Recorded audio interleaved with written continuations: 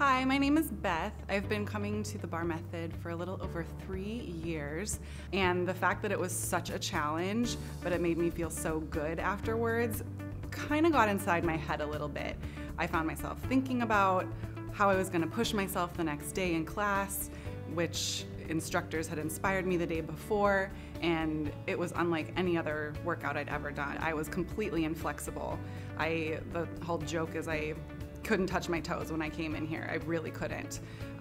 But now, 3 years later, I can do the splits, which is something I never thought I would be able to say. Changes like that are continually happening each and every day. The thing that the Bar Method has taught me is that in order to grow, you need to step outside your comfort zone a little bit and kind of dig deep within yourself, and then you'll come out stronger on the other side.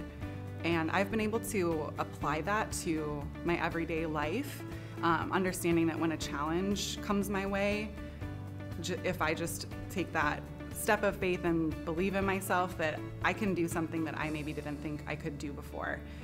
That type of courage is something that I will carry with me forever. I am courageous. I am Bar Method.